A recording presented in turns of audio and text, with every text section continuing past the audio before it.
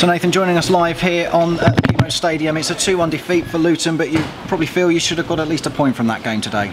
Yeah, but we keep saying it. You know, we're controlling games. We're pretty dominant first half. We started really poorly, and we work on starts. We work on what we got to do and what we think. And maybe we shouldn't work on starts. Maybe we should just let them get on with it. And then after the goal, I thought we were excellent. You know, really did. We got into chance after chance, and opportunity after opportunity, controlled the game. These are very good football inside, and all the reports that came back, and when we were watching games, you know, they caused sides real problems. But all the problems we caused all the problems. They changed the shape at half time, and we come after scoring right on half time and thinking momentum's with us. One ball into the box, and it's not a good ball into the box. And then you got a 6'1" right left back who's very good in the air. Doesn't win enough in his head as well, drops. We don't get on the second one, we don't get on the third one, and then we're 2-1, and then, you know, then you have another mountain to climb. It's just demoralising. We're having to show a lot of character lately, but the reason we're having to show a lot of character is because we're giving goals away, and it's poor. You know, our structure going forward and how we play and how we cause problems is very good. It's excellent, in fact. But at the minute, we're not keeping clean sheets, and if we don't keep clean sheets, we're not going to win games. I mean, it's so frustrating after everything that's happened in the early part of the season to go down inside 6 minutes today. Well, maybe we're making too big a thing of it. Maybe it's something that I need to just say, okay, just whatever happens.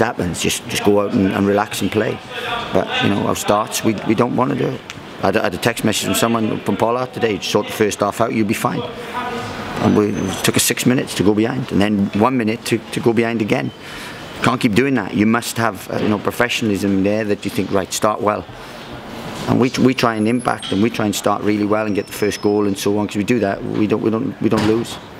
But we've lost it today, and you know, we've had enough chances to have won the game. I mean, to be honest with you, we've had enough chances to have won the game, or at least got something out of it. And I thought our structure was excellent, but we lacked a real quality in the final third, and then naive defending cost us. I mean, there's clearly the negatives that, you know, we are conceding and going behind too often at the moment, but the positives from that is that the players' performance and the determination to get back into the game, the spirit amongst them all out there, you could see it again this afternoon. Right, okay, so we say that we're equipped for this level because our structure, our players are technically comfortable at this level. They can handle the ball. These are a very good footballing side, really expansive side, but without being disrespectful to anyone, I thought we were far better in possession than they were. We dominated that, we were controlled, we carved them open, we got into good areas. But yeah, our performance levels, and we are able to handle this level, but if you keep conceding silly goals, then you're not going to have a foothold, and you're not going to be able to go on and ask teams to change and to do different things because you're dominant. When we do that and get the first goal, then sides come out against us, then we have the potential to carve teams open. But we're not at the minute, we're just giving teams goals. They haven't even got to work for them. I mean, he ran straight and was able to plant the goal without any opposition. I find that baffling. And then there's one ball in the box, which Dan Potts and our back four should be relishing, because they're all good, they're all 6 foot plus, and all should be winning that and putting that out of the danger area. But we didn't. And that's a naive defender, and that's a disappointing thing, because everything else, our structure, the quality, the amount of chances we create, the amount of possession we have for being a side that's just come up, you know, I know what we do. 9 corners in the first half, an incredible statistic away from home, and it was the 9th one that we scored from. Potts did get up with a nice header back across goal, and Elliot Lee celebrated his 3rd of the season. Yeah, and you know, we know we have that threat. We brought people in that could have that threat. But how many times we get in behind them and have whipped balls across, didn't pick anyone out, or wasn't in there someone to do that? Our structure and everything we did was fantastic. You know, we really did. We limited them to maybe counter-attacks. When they won it back, they tried to get Marcus into it. But our structure and everything we do, I can't fault that. It's just, you can't give 2 goals away and expect to win a football match. And that's what we keep doing at the minute. We keep giving goals away and expecting to win a football match. No, if we keep clean sheets, we'll win games, because we are a threat going forward. But at the minute, we are more of a liability than we are a threat. 14 corners in total here this afternoon for Luton Town.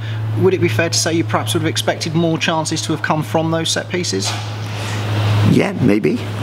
In terms of that, and then you always got to be careful, because they leave 3 up. They're a brave side, and so on. But you know, we scored from a corner. We had, I wouldn't like to say how many times we arrived in their box or in and around their box, and crosses and so on. So you know, we had enough play to have scored another goal. I mean, they had one chance second half where they whipped the ball across.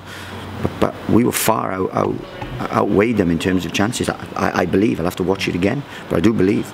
I was so pleased with the first half performance, apart from one incident, because apart from that, keeper hardly had a save to make.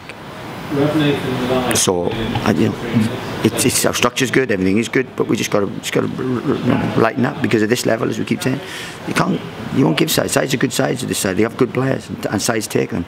In League Two, that shot from the edge of the box might have gone wide. It might have gone over the bar, you know, like one a few of ours have done. But we got to show more quality in the final third, and we have to cut out the naive defending, because we're on the brink of being a very good side, but at the minute on the brink isn't a very good side. It has happened a couple of times this season, hasn't it? Games exactly like that, where we've had the same questions and answers because of the performance. Well, we go away at Portsmouth and we dominate the game at Fratton Park, absolutely control and dominate the game, but we slip over, we allow them to get a thing and one chance and they score and we lose 1-0.